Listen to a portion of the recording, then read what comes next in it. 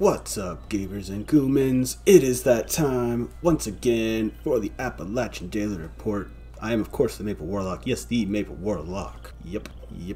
So let's take a look at the list for today. We have the craft camera films. You have to complete the camera quest first, and then you can craft the camera films. You need to do it 4 times, which I don't know if I have enough lead to do right now. We will find out. And you know what? We can even look. You just go to Tinkerbench, you check craft under camera. We got some camera film. I've been told you can't do it until you make the camera, but I'm sure the option is in here because the Pro Snap is in here. You need the actual broken camera. I have a broken Pro Snap. Okay.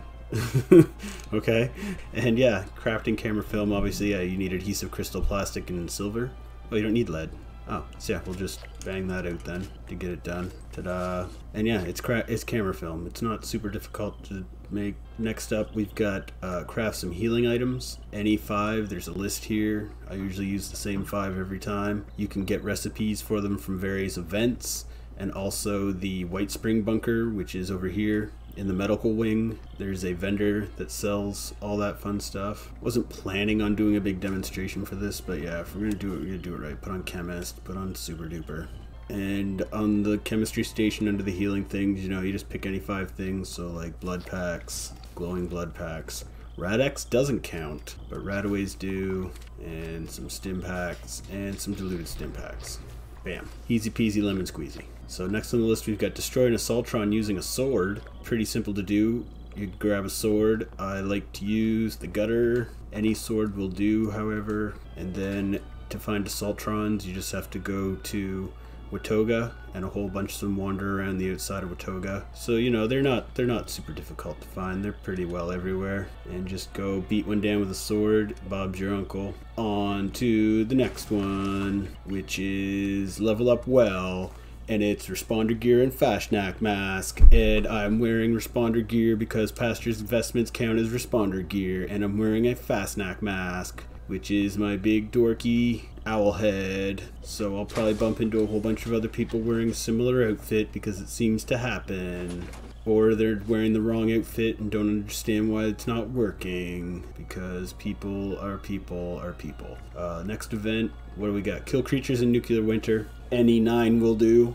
May take a few matches because sometimes the more the rounds go on, the denser the creature population kind of gets, so they get easier. But pro tip, use a melee weapon to do it, because shooting a gun will give off away your position, because that's kind of what they're there for, is to 1, get items off of them, but 2, to force people to make noise, so they can't be super. It's hard to be stealthy. You know what I mean? And take a camera photo of a legendary enemy inside of Vault 94. I have not seen any legendary enemies inside of Vault 94 yet, but I've also not spent a lot of time in Vault 94, hoping to try to do a little bit more in there. But you know, it's not super. It's not as easy as one would think.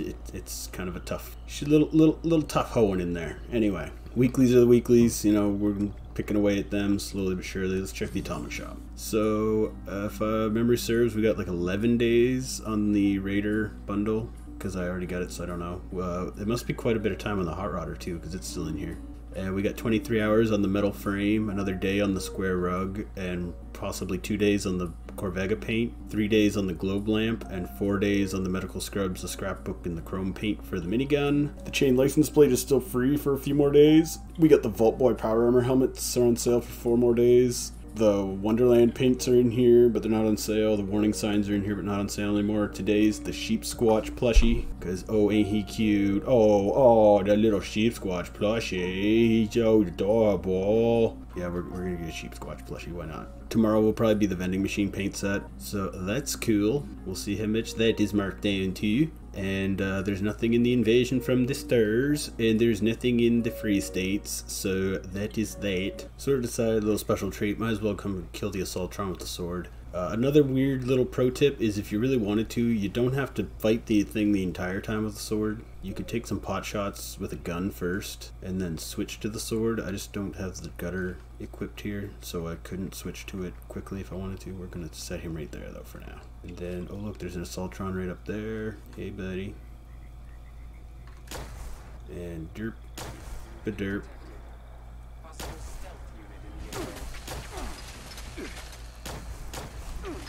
That's good enough. Stop it.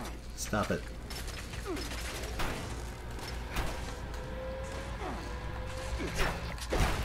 Boom. Just like that.